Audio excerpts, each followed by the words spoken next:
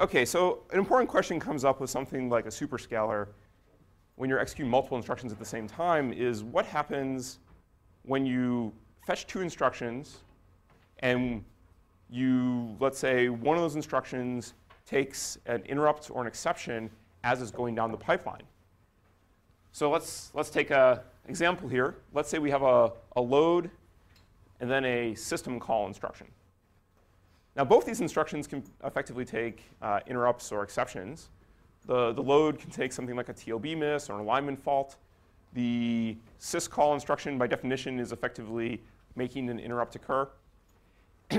And one of the interesting questions here is this load word, which is going to go down the pipe. If we fetch these two at the same time, and they start marching down the pipe, so this is our pipeline diagram. We fetch at the same time. We decode at the same time.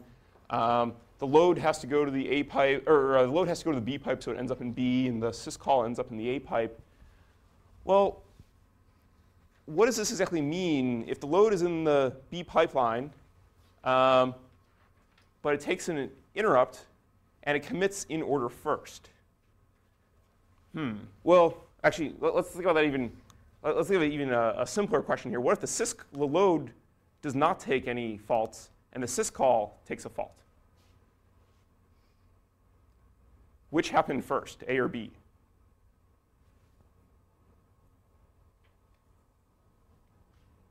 OK, so which should happen first in program order? A load and then an instruction after a load. The load should happen first, because in program order we go sort of top to bottom. But the load is in our B pipe here. In our A pipe, we have a instruction which takes a interrupt. Well, so what happens here, right, is that the load should go down the pipe and complete. And in order not to deadlock, basically your decode logic is going to have to sort of either know about this, or very, very late in the pipe, you have to have what we're going to call a commit point, which we're going to be talking about later in today's lecture. And you have to make some rational decision here of which of these actually occurred in order. And you somehow have to track that going down the pipe. And then you have to make a decision of, oh, well, the A pipe actually just took an interrupt. But in program order, the B pipe is the first instruction going down the pipe. So at the end of the pipe there, you're going to have to make some logical decision and have to have a little bit of control logic to make sure that you're not going to, let's say, take an interrupt for the syscall, even though, and kill the load instruction before the syscall. So one thing you could do is actually have both of them go down the end of the pipe, not kill the load, let it commit, and have the syscall actually take the interrupt. That's probably the highest performing thing you could do in this case. Lower performance things probably would be easier, but that's probably the highest performing thing you can do in this case. OK, so we sort of introduced this two-way superscalar, in-order superscalar. One thing we need to think about is we add a lot more places that data could be coming from if we have to forward data. So we now, instead of, when we had one pipeline, we could bypass data out of here, here, and there. So there's only 3 places.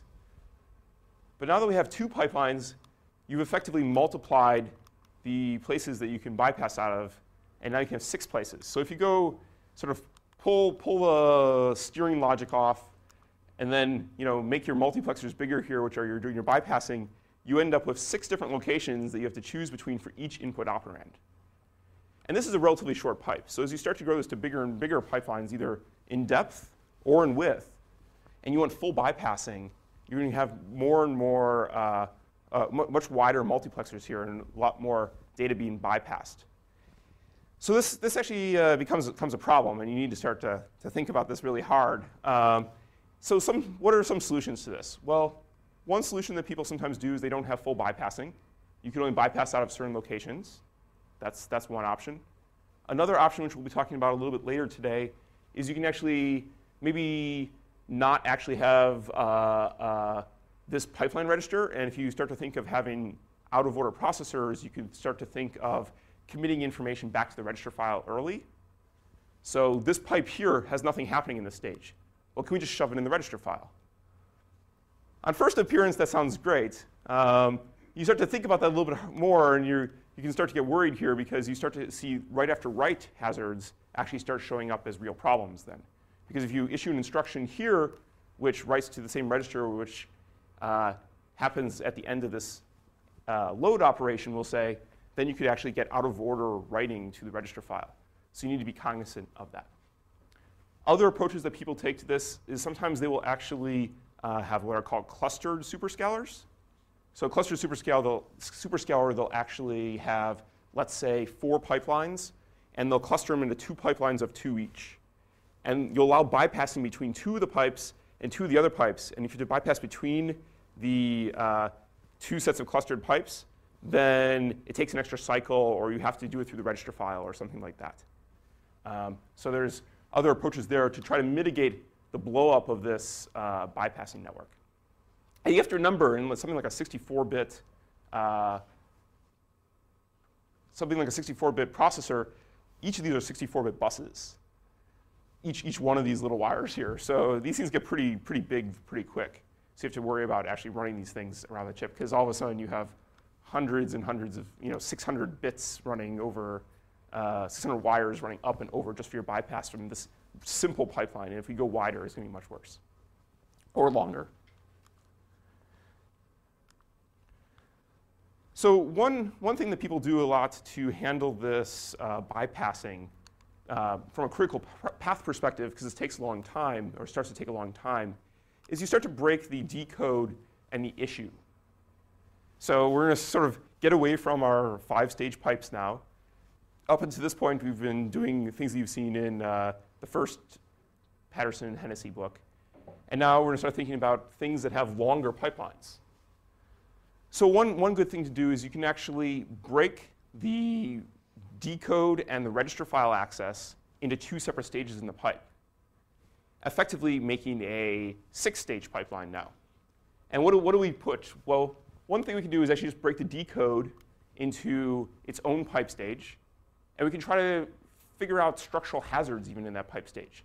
And that's something that people sort of traditionally do. They'll do decode, and they'll also look to see if you're going to have a structural hazard, let's say on a write port of the register file at the ends of the pipe. And then in the issue stage, I for issue, you'll do the register file, and you'll probably swizzle or crossover or steer the instructions and the operands to the correct location. And of course, you'll do this bypassing if you have lots of bypassing operands coming back. So to give a sort of a brief pipeline example here we have 2 cycles, and each that execute 2 instructions per cycle. And we can see now our pipeline has an extra I in here, which is just an extra front-end stage. OK, so this has some negative aspects. Can anyone think of one of the negative aspects of putting extra pipeline stages in the front of our pipeline? Yes. So branches, if we know that the branch gets resolved in out of the first execute stage of the pipe, or in our 2 pipe here, it's out of A0, we've just increased the branch cost by 1. So now something that would have branched, or a branch mispredict penalty of, let's say, 2 cycles just became 3 cycles. And this can start hurting your performance. And this really starts to hurt your performance as you start to go wide. So let's take this instruction sequence here, where we have this extra issue stage out in front. And we have a branch in the first instruction we try to execute, and then we just have sort of the fall-through code here, which so we predict fall-through. We don't realize that the branch happens till A0, and at that point we can redirect and just sort of kill everything that we've already gone in flight. But look at all the things that have gone in flight already. We're sitting here, which means we've had 1, 2, 3 other stages, if you will, or 3 other cycles to go fetch instructions. So we fetched these, we decoded them, we spent a lot of power, we spent a lot of time, we spent a lot of fetch bandwidth doing this.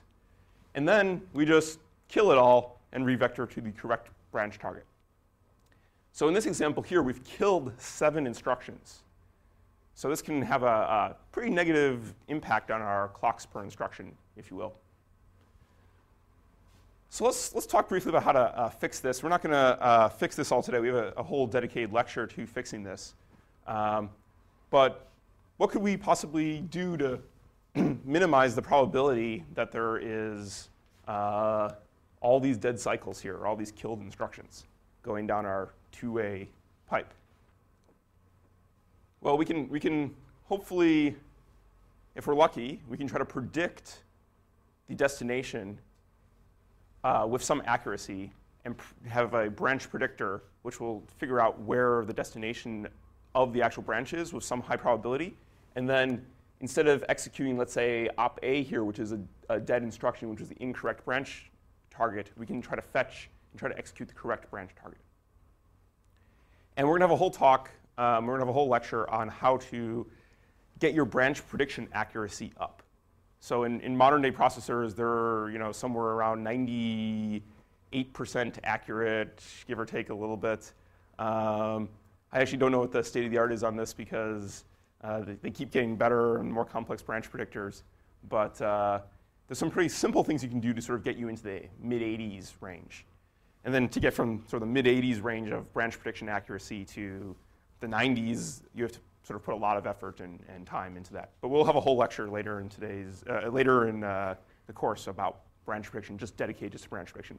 But I just want to motivate here that if you have a longer front end of your pipe, and we're going to look at some pipelines where there's even more front end stages than just fetch, decode, issue before the branch gets resolved.